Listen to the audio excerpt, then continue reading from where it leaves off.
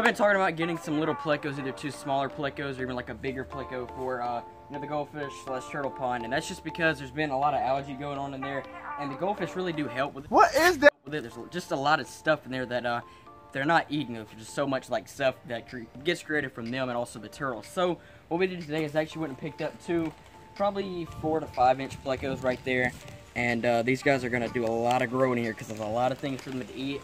I'm really not even going to feed these guys unless I just see really a lack of food in here. I'll drop some little algae pellets in here or whatever. But anyways, I'm going to go and acclimate these guys right now. All the goldfish in here are doing great. Also the turtles. Yeah, there's a few mosquito fish in here as well. But yep, they're all doing great. There's just a lot of gunk on the bottom that these guys can really be helping out with. And you know, you don't really do water changes on the pond. You just kind of do it, kind of clean the pond out, you know, every few months or so. But it's not like a tank, so that's why we need something in here really to help keep maintaining the pond. But anyways, while those guys are acclimating, this turtle tank right here. So a few weeks ago, I actually moved the 2 turtles that were in here into the turtle cooler because they were really kind of outgrowing this. So they're now in there, you know, going to grow out there and then eventually go into the goldfish pond. But anyways, this tank is now empty. There's nothing in here. It's 20 long. And we're gonna put some type of turtle in here. I've narrowed it down to 3 different choices, and I'm gonna call them out right now. And whichever one that you guys want me to get for this tank, comment it down below. So the first one is a pink belly side neck turtle, and keep in mind that all these are gonna be baby turtles. They're only gonna be about the size of that guy right there. That guy. So yeah, maybe even a little bit smaller, and then of course they'll grow up in here and then go into something much bigger, of course. Comment snapping turtle or an albino red eared slider. So one of those 3, comment which one you want me to see get down below. And of course they'll be pretty small, and I might even get 2. I don't know, I might even get 2, but it'll definitely be 1. It'll go in here, be all by itself, and of course we'll raise it up in here and we'll go into something much bigger. So the soft shell turtle tank. So of course we do have the one soft shell in here. He's pretty used to me. He's actually basking right now. Most of my turtles, when they're basking, I can't really be right by them because they'll actually hop right off. But that guy's really used to me, which is really good.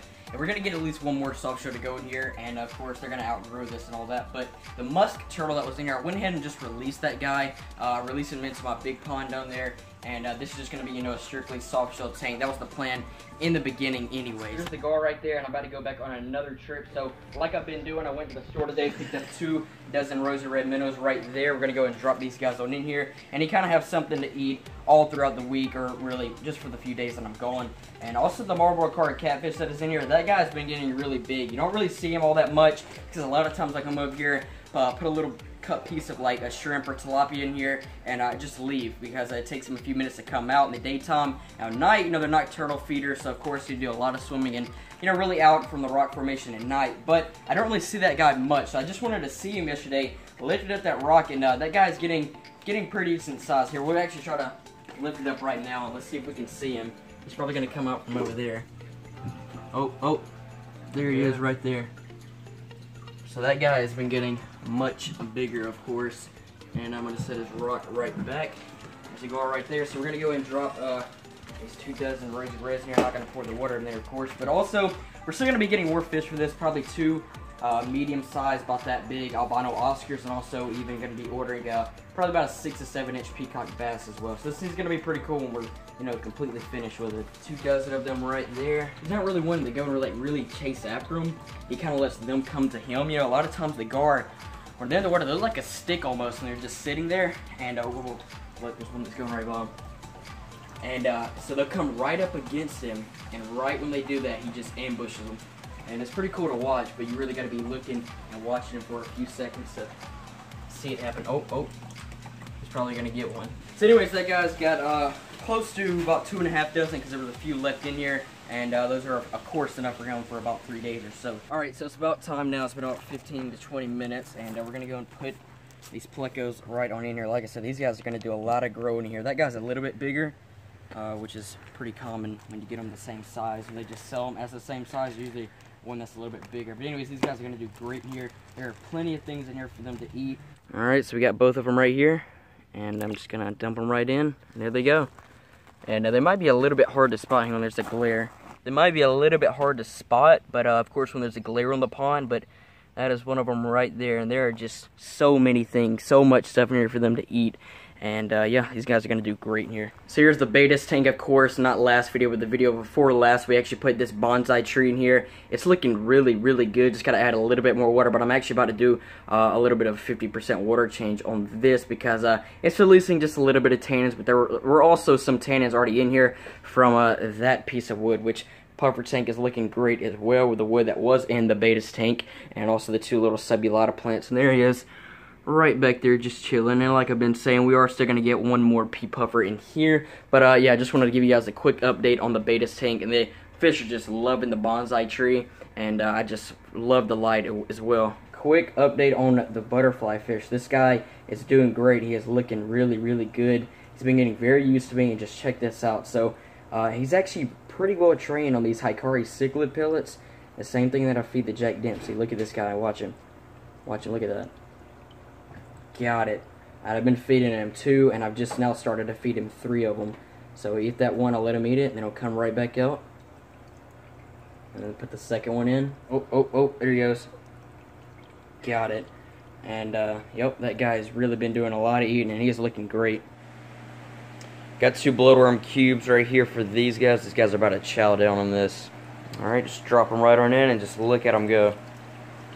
They just go and tear them apart, and, once one cube or like 2 of them start to get closer to the bottom, you'll see the leaf fish down there in his cave. He'll start to kind of come out, and that guy will go up and just take the whole cube from the whichever fish has got it. Because a lot of them, they'll take it and kind of run off with it, and then another one will get it, and another one will get it, and then all of a sudden the leaf fish will come out and just pluck it from all of them. But yeah, look at them.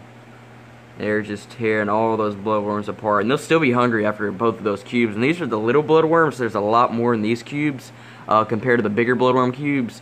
And they'll still be hungry after all this, but yeah, they're just tearing it apart. It's usually the 2 electric blue Jack Dempseys that really start tearing them apart, and then the other ones start going after them. But those, oh, here comes the leaf fish. Look at him. Oh, he's coming up here. Look at that.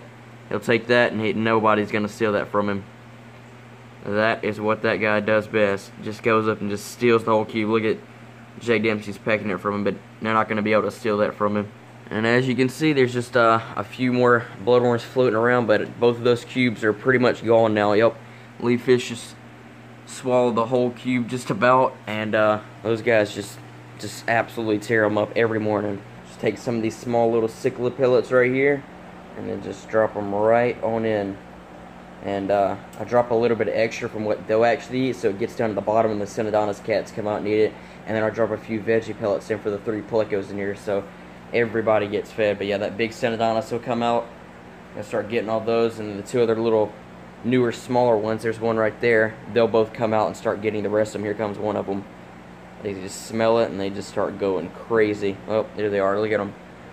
Look at them go. One's a little bit bigger than the other one, but yeah, one of them I think is already doing some growing, but you can see definitely the size comparison. But there's no like bullying, I guess you would say, that goes on in here between the big Synodontis and the other little ones. I mean, they all get along really, really good. So that's very, very good. As you can see, all those pellets are gone. So then all I do is I'll drop a little bit more in there, drop them right on in. The cichlids will kind of get them, and the ones they don't get, of course, get to the bottom. Hang on, that was not enough.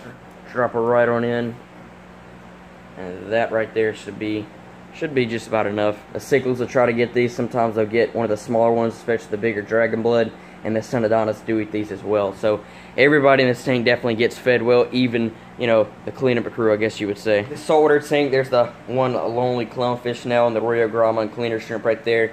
So yeah, they're doing great, they really are, but pretty soon we are going to go get another clownfish. If you haven't watched the video I posted last video, one of the clownfish actually jumped out back into the filter box, and unfortunately I did not come out here in time, and he was dead. But yeah, I mean, they're doing great. They really are, so that's good. Pretty soon we are going to get another clownfish for this. So if you have any ideas as to what type of clownfish you think I should get for this tank along with other clownfish, comment it down below. That is pretty much it for now, though. Hope you guys enjoyed today's video. We got 2 new plecos, you know, pretty decent algae eaters for, you know, the outside pond and all that, and they should do great in there. They're really going to help clean up that pond, and they're going to do a lot of growth in there for sure. I mean, just look at all the other fish in there. I might do a video showing you guys how big the freaking mosquito fish are in there, at least like the OG mosquito fish, like the ones that have been in there for like the first ever mosquito fish that I've put in the pond. They're freaking huge. Like, I pulled 2 of them out of the pond like a few days ago, and they are huge, like huge. So I might do a video on that. But anyways, with that being said, you guys, I'll catch you all in the next video. Peace.